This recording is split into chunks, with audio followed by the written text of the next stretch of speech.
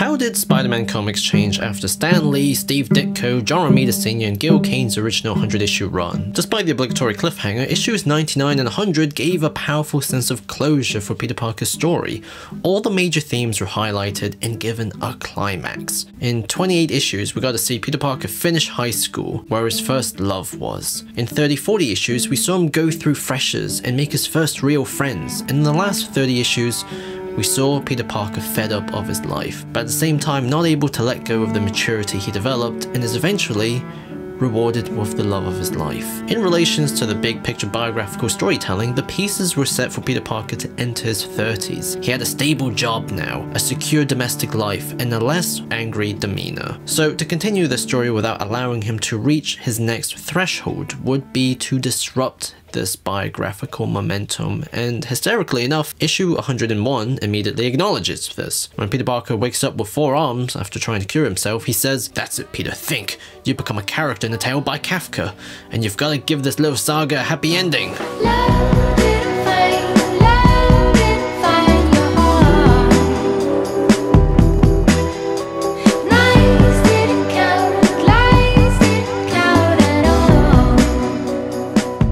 When Peter calls Gwen to tell her he's skipping town, she just seems defeated by how this is all happening once again. Peter then takes refuge in Dr. Connor's Southampton safe house, then encounters Morbius. Lizard then shows up. They then use Morbius's enzyme to create a cure. Morbius wants it, but the conflict seems to kill him. Peter stands with self-doubt once again over his intentions. Connors comforts him. Spider-Man's plan to cure himself of his responsibility in order to maturely commit to Gwen has backfired, so everything is just sort of back to usual. In the following two-parter with Kazar and Kraven, JJ wants pictures in the jungle, and in a pervy way gets Gwen to go with a bikini to sell the story.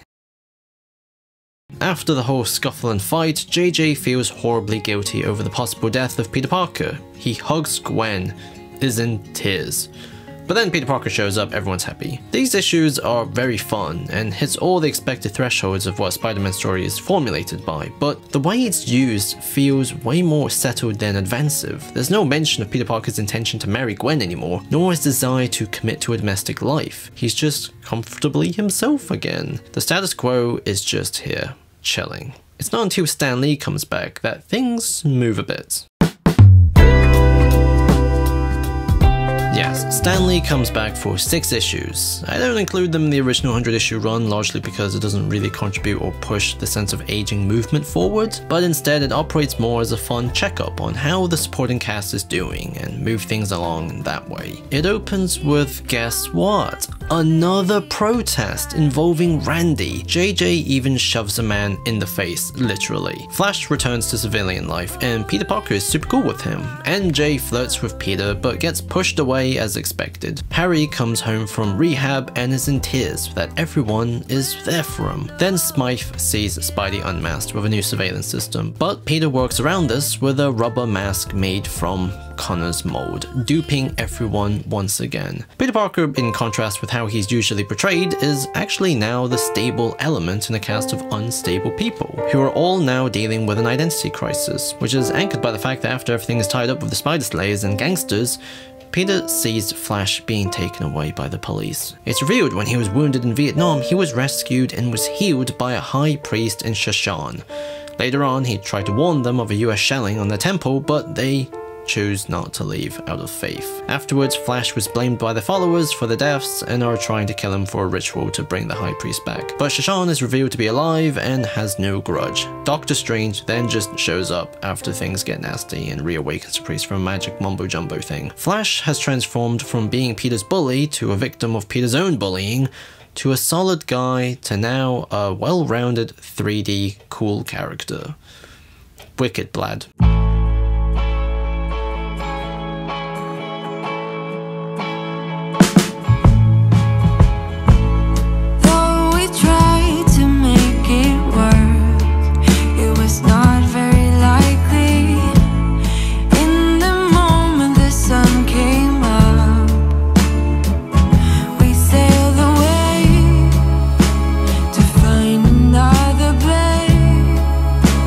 We had to get away.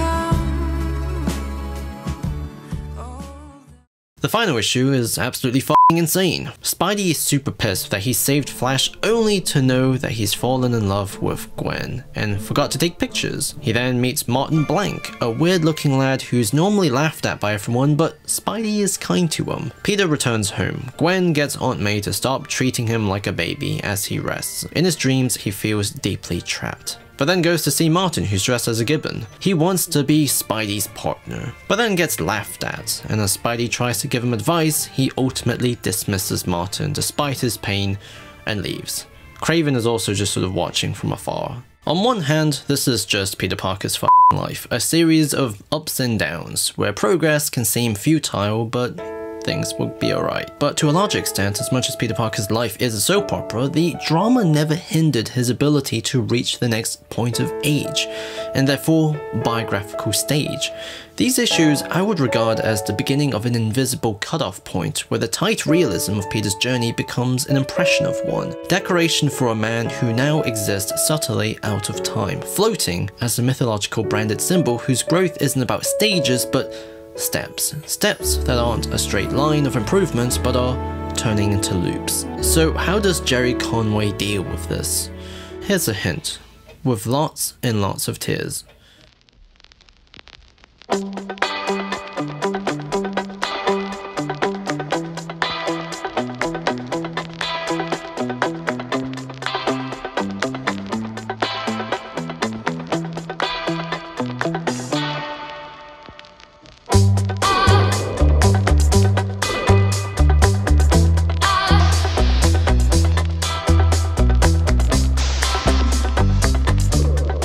So this was part 4. This was supposed to be originally called part 3.5 because it's so short, but I realized to have the part titles different from the number displayed in the playlist would make very little sense. So here's a shorter piece that operates as a prelude to Gerry Conway's 50-issue run. I'm kind of fighting with myself over it, should it be split into 2 videos or just 1, but you know, that's a problem for next month. Anyways, special thanks to everyone on Patreon. You guys keep me afloat.